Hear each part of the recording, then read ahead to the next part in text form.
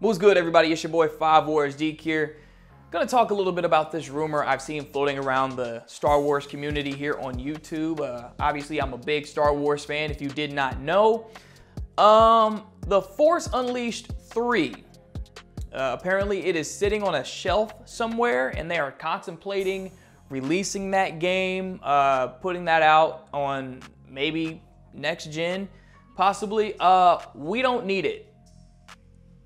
And before you guys say, what are you talking about? The Force Unleashed is great. You tripping, Listen, I have the Force Unleashed on my PS2. That's the gameplay you're seeing right now. Okay, I love honestly, if I honestly had to think about it, the Force Unleashed is probably my favorite Star Wars video game of all time. I've played through the story more times than I can count. I had the game on my PS2. I had it on my PSP. My brother had it on his Nintendo DS. We love the Force Unleashed, okay? Here's the thing.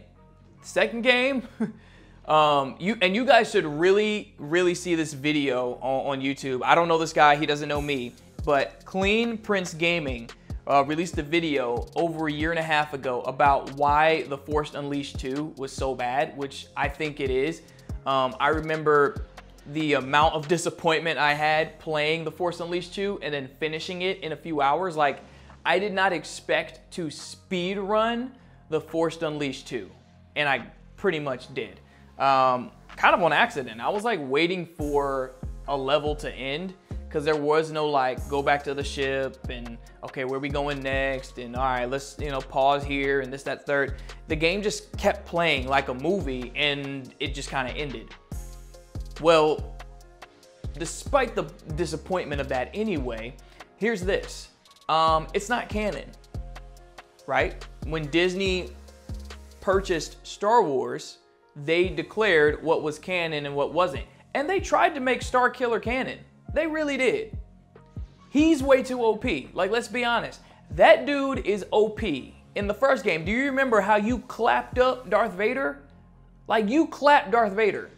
And then you battle the Emperor and you're going toe to toe with this dude like, yeah, you're the Emperor, but like, I ain't tripping. Like, bruh, he had Palpatine on the ropes. The dude is OP. In the second game, as bad as the second game is, you're throwing and tossing starfighters, you're lifting Star Destroyers like it's, like, seriously, like ragdolls. I mean, it's ridiculous. He is OP. So, to me, we don't need a third installment of that story. Reason being is, fans are gonna be kind of confused because how can you declare something not canon and say this is part of Legends and then release a game after that line that Disney drew that said everything released after this date, which is sometime in like 13? After this date, everything released is canon. The movies are canon, and some of these, games and series and these things are canon, but the comics and the books and all that, right? It's like if Shrek, okay? If Shrek was part of DreamWorks, which it is, and then Disney bought DreamWorks, and then they said, okay, we're gonna do a Shrek 3, but like, how do you have a Shrek 3? You know what I'm saying? It's different. Just like with Spider-Man. We did not see a Tobey Maguire movie inside the Marvel Universe, or the MCU. Like, they drew a line there. They're like, nah, we're gonna make a whole different movie. So if you're gonna do a Force Unleashed, don't call it the Force Unleashed 3, just make it the Force Unleashed and reboot it. And then you have to add in some canon elements. Like, you're gonna have to add in Inquisitors. You're gonna have to add in, maybe Ahsoka Tano. Because in the Force Unleashed 1, you have, what's her name? Mars Brood. And all these other, is Rom Koda now canon, or is he gonna continue to be Legends? What characters do you have to bring in there? Because a lot of these characters are no longer considered canon. And if you really wanna make Starkiller canon, well, why not everybody he's connected to? So just reboot it. If you're gonna make the Force Unleashed, just completely reboot it and start it over.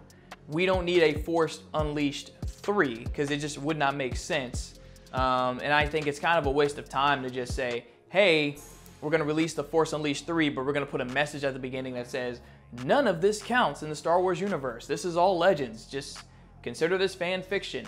That just doesn't really make sense. I would want that to be canon. If you're going to really develop this game, wouldn't you want it to be canon? It takes like 2 years to develop a video game. So you would want that to be canon in the Star Wars universe. You don't want that to waste time. So I say, reboot the franchise, okay? You can bring Galen back, make him canon, but he cannot be OP. Like, he can't. It doesn't fall into the canon Star Wars universe anymore. He's way too powerful. Like, the dude was incredibly powerful. No one should be that powerful. The way that they pull it out here in the canon universe, there's no way. And also, will there be an interaction with Cal Kestis at this point? Because what is canon is Jedi Fallen Order, a game that I really did enjoy. And I did feel like Fallen Order was the canon equivalent to The Force Unleashed, because we needed a story between episodes 3 and 4. You know, there's a long time between episodes 3 and 4. I think 19 years, if I'm correct. So, you know, there's stories in that time frame. And if Galen's story is not canon, then we get this Cal Kestis story. Well, you could possibly bring Cal in there.